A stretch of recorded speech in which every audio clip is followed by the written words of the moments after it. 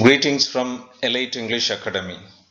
Dear friends, in this video I am going to discuss how to prepare for Unit 5 of PGTRB English. As a part of this, I have discussed the last two exams questions. This unit is titled as Shakespeare. It consists of General Shakespeare and Shakespeare's other plays. This is the overall map of the last 2 years unit-wise question distribution. Look at that. So in 2019, it is something unbelievable. 15 questions are asked from this unit alone. Whereas in 2017, 8 questions are asked. For example, in detail from Macbeth and Tempest, both the years, 2 from Macbeth and Tempest, 1 each. And from General Shakespeare, though it is just an introduction to Shakespeare, 4 questions were asked in 2019, whereas 17 question was in 17 1 question was asked. Regarding non-detail, so in 2019 totally 8 questions are asked. In 2017 4 questions are asked. From this, what do we understand? There is no difference between detailed and non-detailed. To be frank, in detail less questions are there, whereas in non-detail there are more questions. And one more thing, General Shakespeare, though it does not consist of any syllabus, just General Shakespeare is given. You have to start from the learning of Shakespeare's life and his gradual development of 4 stages and his sonnets. All these informations are asked in the exam. So it is very important, at least once you go through that text. The texts are available in the internet, just you can go through once before the examination. First, let's discuss the questions from 2019. The following speech of Macbeth is an example for one of the stage devices given in the options. So this supernatural soliciting cannot be ill, cannot be good. If ill, why has it given me earnest of success? Commencing in a truth. So from the question it is given, the question is from Macbeth. So one problem is solved. Whereas there are different techniques given: soliloquy, aside, foreshadowing, chorus. Chorus.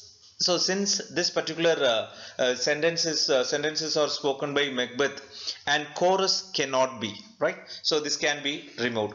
Soliloquy, talking alone, and aside. So the foreshadowing is a kind of technique talking about so what is going to happen in future, that will be discussed or that will be given by the writer in advance. So foreshadowing is also not there because he is thinking of the past. So what was given by the supernatural elements. Between these two you have to choose. So of course it is soliloquy.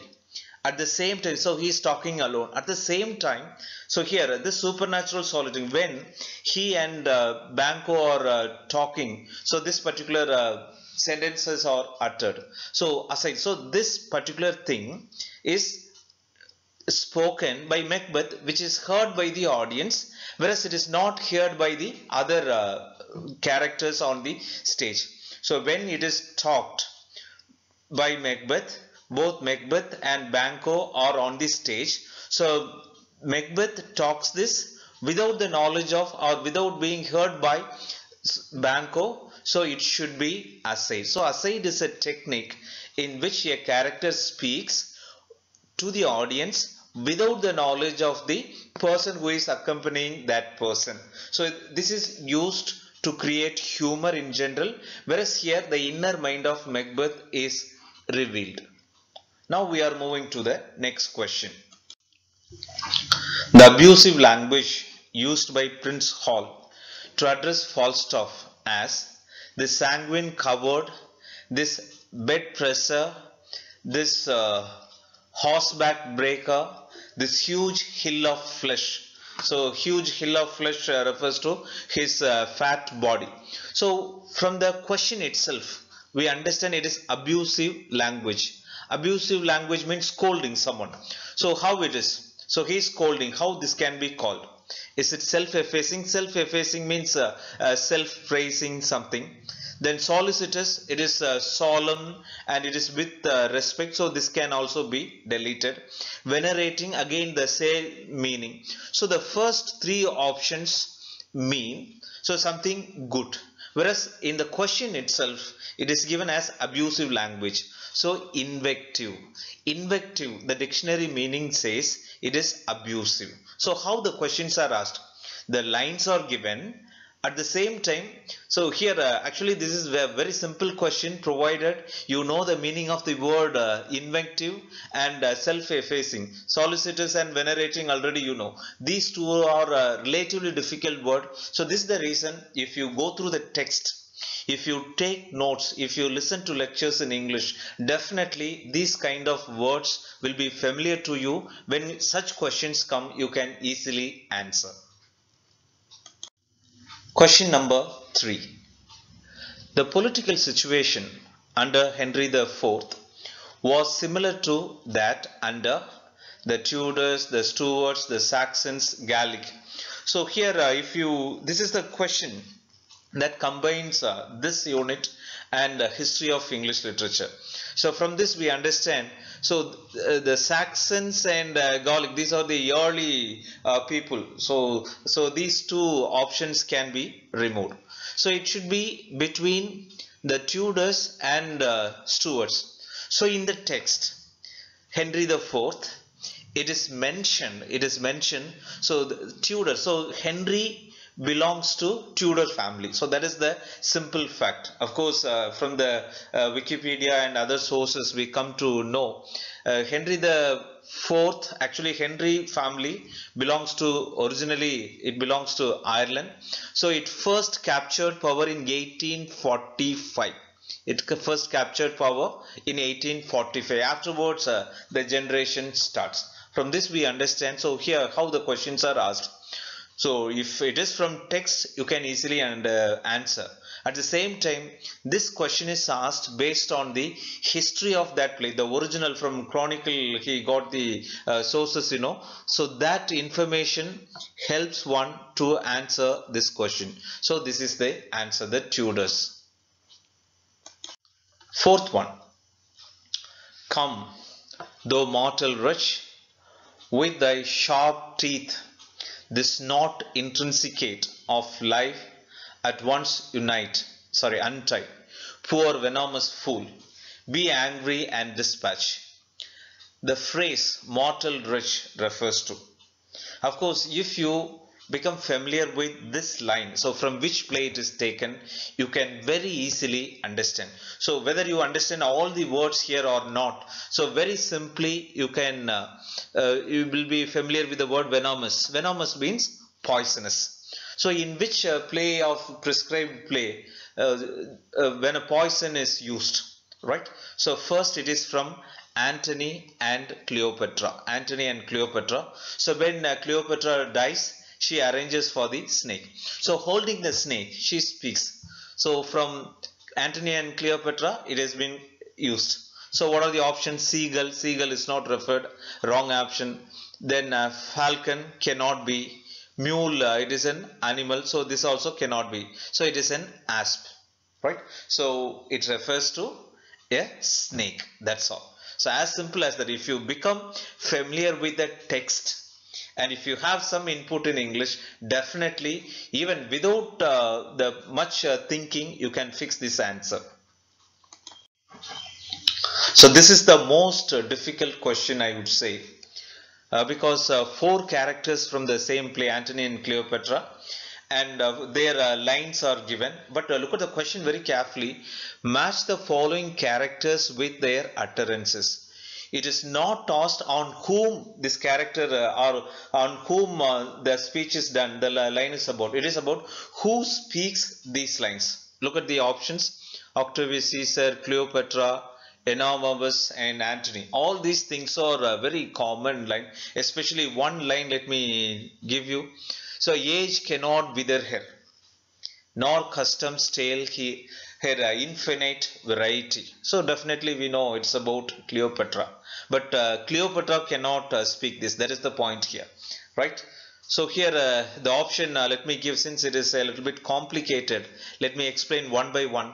So first Octavius Caesar says this line. So there is, but you are come, yeah, make maid to Rome. Octavius Caesar talking to his sister Octavia. So you have come to Rome like a maid, because Rome has got another queen like that. Then Cleopatra. So definitely husband, I come. Husband, I come. So this is the beautiful line by Cleopatra. So it is B. Then Enormous. So it is age cannot wither her, nor custom stale her infinite variety. Please keep it in mind. This is one of the immortal lines by Shakespeare about Cleopatra. Actually, it is a tribute to Cleopatra. It is talked by Enormous. Actually, the additional information is, so when Agrippa, Enormous and Maecenas talk in Act 2 of Scene 3, when they are discussing Antony and Cleopatra. So he speaks about Cleopatra. Then Antony, the only remaining option. So it is a Roman by a Roman valiantly vanquished. So this happened towards the end of the play. So the option is, as I mentioned, so it is option C. Next one. Oh my dear Lord, I crave no other, no better man, who speaks these words in measure for measure. Unless you read the original text, this cannot be answered. Actually, oh my dear Lord, I crave no other, nor no better man. So it is by Mariana. It is the direct action answer, Mariana. Next one. The period of Shakespeare's literary activity extends over dash years, and this may be broken up into dash sub periods. So one possible clue is Shakespeare's lifespan as a dramatist has been classified into 4. So in that information, based on that information, we can remove these 2. Then is it 24 years or 28 years? So definitely we have to know some period. For example, the first period starts in 1588. It starts from 1588 to 1593, which consists of the early plays Titus and Andronicus and Henry the Sixth, 3 parts, Love's Labor, Lost, like that. The last part. Now again, so if you know the publication or the enactment of Shakespeare's first and last play, very easily you can give the answer. The last stage, that is called as fine comedies and dramatic romances. So it is in 1608, right? So now you deduce 1888, 1588 he has started, 88, 98, 8, right? Then 20, then the remaining 4 years, then very easily. So the last play Tempest was enacted in it was in 1612. So definitely the answer is the first one, that is 24 years and 4 periods. Please keep it in mind. So in future also it is a possible question. So 4 periods. First period is known as period of experimentation between 1588 and 1593. Second period, period of the humor and history, 1594 and 1600. Third period, period of bitter tragedies, which consist of the plays like Julius Caesar, Macbeth, Hamlet, Measure for Measure, All is Well That Ends Well. It is between 1600 or 1601 to 1608. Then the last stage, fine comedies and dramatic romances, 1608 to 1612. Next one. Which one of the following statement is not true in Shakespeare's England? Again, this is also based on the historical background of Shakespeare's time. First, so not true. So this is the key thing, you have to keep it in mind. Normally our brain will not read the negative statements. Look at that. The pleasure seeker could entertain himself at the Curtain or the Globe theatres? Of course, the people who want to enjoy their life, they can go to Globe theatre. Fine, right option. Then men and women seem to be living in a perceptual fancy dress ball. Of course, they are women of Elizabethan age. They are more interested in dressing. Very good. So that is also true. No woman ever appeared on the stage and very few attended the theatre at all. So that is also true. So since many female characters cannot be brought to the stage, only very few less female characters were there in Shakespeare's time. Even sometimes Shakespeare made the male characters play the female characters. Number one. Number two, even in many of his plays, female characters disguised themselves as male. So like Merchant of Venice. So Portia hides herself as male. So this is an example. Next one. The queen did not summon the players to court on special festivals. This is wrong because the queen was very much interested. The queen summoned the theatre artists to the palace to enact a play. So which is not true. Please again see that the question is not true. So option D is the right answer. And at this juncture, I would like to point out one thing. So there is a movie called Shakespeare in Love. If time permits you, please watch it because the historical background of Elizabethan age and how Shakespeare grew as a dramatist, that is portrayed. Of course, there are some controversies and some obscene scenes are there. But anyhow, for a literature student, it is a movie you must watch because you can get, even if you have watched that movie, definitely you would have answered this question and any question that is related to Shakespeare's age. Next one, it is a very common question. Shakespeare wrote dash sonnets and dash plays. So we know it is 154 sonnets and 37 plays. Of course, one play is unfinished play and a few plays are the author is disputed. So the confirmed plays are 37 only. Next one, which one of the following is a non-dramatic poem of Shakespeare? Again, it is from General Shakespeare. Let me give you the answer directly. Venus and Adonis. So this has been repeatedly quoted by many critics also. So this is the early poem in which Shakespeare showcased his strength as a dramatist and poet. 11. The contemporaries of Shakespeare recognized the source of the title measure for measure as the words, with what measure you met, it shall be measured to you again. So it is from, actually measure for measure, it is from Bible. In Bible there is a Sermon of the Mount in which it is Jesus Christ talks about this. So the option, especially the people who have learnt the source of the title. So one thing you please keep it in mind, whenever you have a title, you try to get information about the source of the title, then this kind of question can be easily answered. Yeah, next one.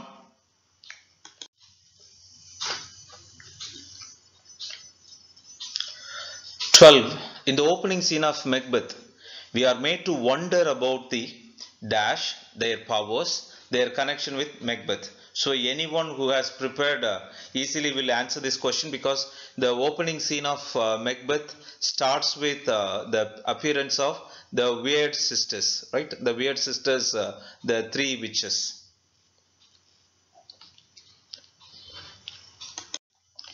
Next one, the title Measure for Measure recalls a verse in the Sermon on the Mount. Probably by mistake they might have given two similar questions. Anyhow, it is good for the students. So it is based on the Sermon of the Mount. 14th question. Measure for Measure was first printed in the first folio of dash. So one thing please keep it in mind, all the prominent plays of Shakespeare. So no play of Shakespeare was published during his lifetime. So it was published in the first folio. The date of publication, the year of publication is 1623. So in future also it is a very good source. Please keep it in mind. So 1623, for the first time Shakespeare's plays were collected and published. Even second folio, third folio, or there we have given it in our main course, right? So please collect those information and you know it. So 1623 is the publication of first folio. Then Prospero, the Duke of Milan, devoted himself more to the study of philosophy and magic. So art, black magic, they are distant options. So philosophy and magic.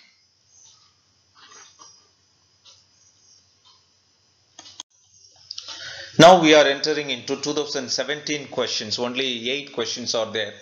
So compared to 2019 questions, these questions were relatively easy. Look at that. All the perfumes of Arabia will not sweeten this little hand. Who is the speaker? The immortal line. It is by Lady Macbeth. When Lady Macbeth takes the sleepwalking, at that time she washes her hand and she talks like this. Second one, when Prospero first arrives on the island, he lets Ariel free from a pine tree. A pine tree. So it is the direct answer. Third one, and like bright metal on a sullen ground, my reformation glittering o'er my fault shall show more goodly. So here, whose words are these? So from the description itself, it is someone is regretting. So it is from Henry the Fourth, part 1. It is by Prince Hall. So here, please note down. Prince Hall is the person who was making fun with his friends, like Falstaff. Whereas when he realizes, when the duty calls him, he realizes the mistake and he regrets. In 2019 also, in similar occasion only, a question was asked. So the part of the transformation of Henry the Fourth, in that Prince Hall's transformation is very, very important. Redeem your brother by yielding to my will, or he shall die tomorrow. Who speaks these words to Isabella? So Isabella is a character in Measure for Measure. Then Angelo, the Duke in charge, he is talking like this. Next one, which one of the following is not a pessimistic play of Shakespeare? So if you know the meaning of the word pessimistic, of course a literature student easily knows that. Optimistic, so positive; pessimistic, negative. So here King Lear, King Lear is dying at the end because of old age, indecision. Macbeth, we know he is murdered. Othello, he commits suicide. So the only possible reconciliation is Measure for Measure. So the answer, the pessimistic, so which is not the pessimistic play. I am repeatedly telling you, when you find a question with not, you please be careful, because our mind generally will not breathe the negative statements. Next one, Hotspur, oh sister. Then Mortimer and Glendower plan to dethrone Henry the Fourth. Actually, Prince Hall is the son of Henry the Fourth, so he does not come there. Richard the Second is not in the party, because Henry the Fourth and other mentioned people, they dethrone Richard the Second. So that is also not the option. Thomas Percy, he belongs to the other side only. So definitely Henry the Fourth is the answer. Cleopatra takes refuge in her. It is a very basic question, because when she falls, her army falls, then she and Antony, they take refuge in the monument. So finally she dies in the monument. This is the last question here. Whose son is Fleance? So Fleance is the son of Macbeth. All children of Macbeth, they are killed. Malcolm is the another son of Banquo. King Duncan is not there. So Donalbain and Malcolm are the sons of King Duncan. Look at that. Malcolm is the son of King Duncan. Macbeth does not have children because all the children are killed at the end. Then Banquo. So Banquo's Banquo has got sons. Then Fleance is the son of Banquo. Dear friends, so if you consider the unit of Shakespeare, the number of plays are less. Don't differentiate as detail and non-detail. My humble request will be go through the text at least once so that the tricky questions can be answered. One more thing, compared to the 2017 question, 2019 questions number is more, as well as the intensity, the difficulty level is also very high. So my humble request is read the text, because only few texts are available. You read the text, collect more information on the general Shakespeare so that you can answer whatever may be the questions that are asked in this particular unit. Thank you. All the best.